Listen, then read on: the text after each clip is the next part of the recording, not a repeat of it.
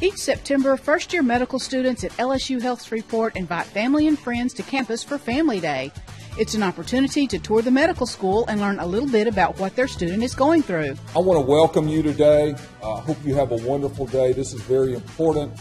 I believe there are 508 of you representing 132 of the 150 current students in the first-year class. We've been doing Family Day for a number of years, and this is a very, very successful one. And we think it's very, very important.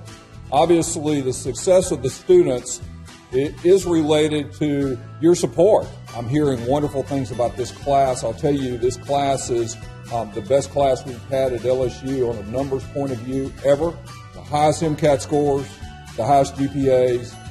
These are the best of the best, and we got the best of the best from the state of Louisiana. The tour visited the simulation lab where students interact with high-fidelity mannequins, the standardized patient area, the library student commons where students study and relax, and the anatomy lab, which always makes an impression.